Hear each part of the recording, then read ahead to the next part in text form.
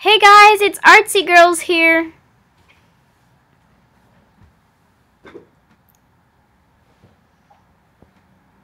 Hope you enjoy. Today we're making duct tape belts. What you're going to need is duct tape of your choice, a used belt, scissors, an X-Acto knife, and a toothpick.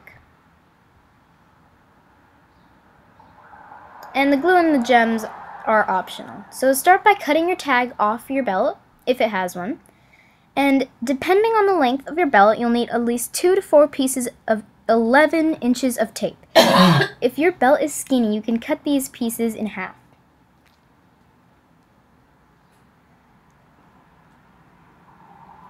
So I'm going to be using mustache tape because these belts aren't, the belt that I have right here isn't a really pretty belt that I really like.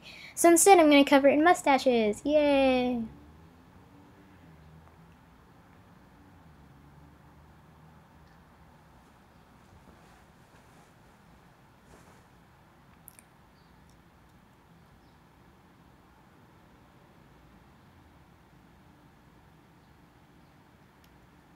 So there are 2 ways to cut this. Either cut it the way that I'm doing now, or you can turn it the opposite way and cut the long piece in half.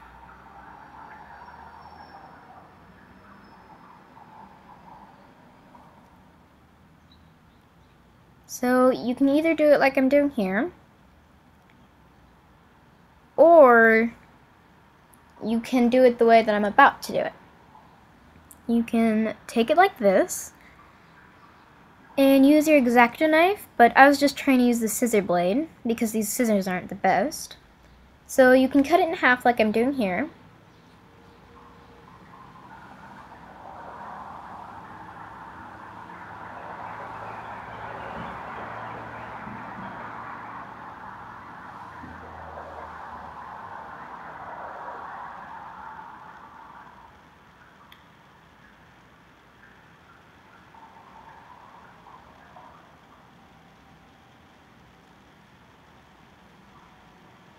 And finally I found a knife that'll help me cut it.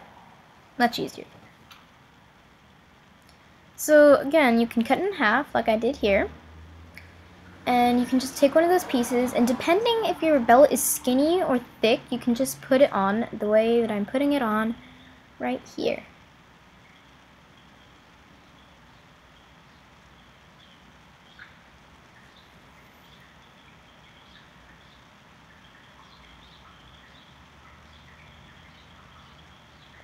So there's a difference between the 2 ways that I showed you how to do it. So try and make your belt equal when you cut it so that there aren't any gaps.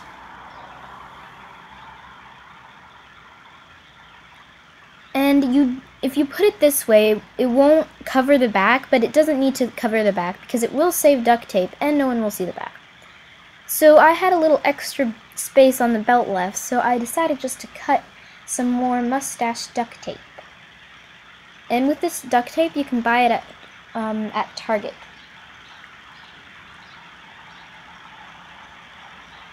So just cut that piece in half. And then just lay it out.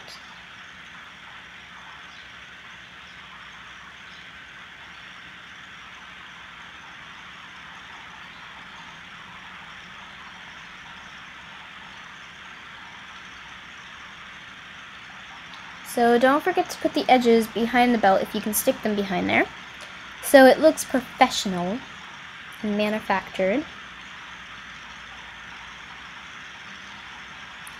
So then you can either poke the holes out with a toothpick or a very thin blade. I'm doing it with the toothpick because it's much more easier.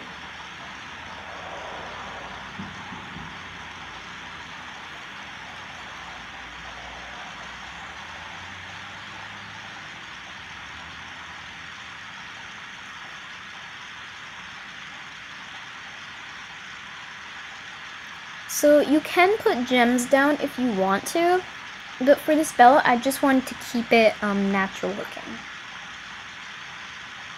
So if you do apply liquid stitch, you can wait about 2 to 5 minutes for it to dry completely and it won't come off. So if your belt was cloth or leather before, made out of cloth or leather, now it's waterproof. Well, on one side it is. So make sure that you get those holes poked really well so your belt can come together. So I was trying to cut it, but fail.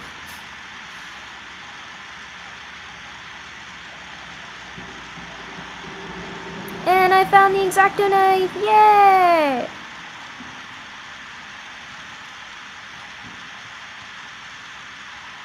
So just put it on the ending piece. Don't forget to cut it off, just to make it look much better. So now you have your mustache belt. Well, you're almost done. You just have to cover the remaining pink part of it.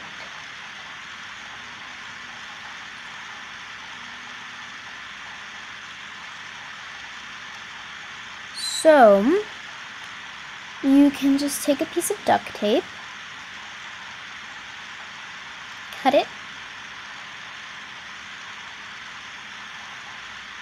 You might want to cut it into half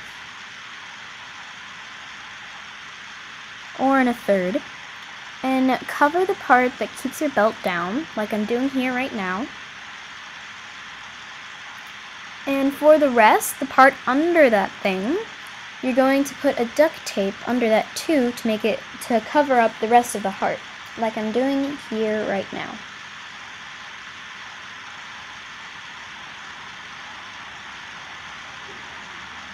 So it's much more easier if your piece is thinner and longer, because then it'll fit through it much easier.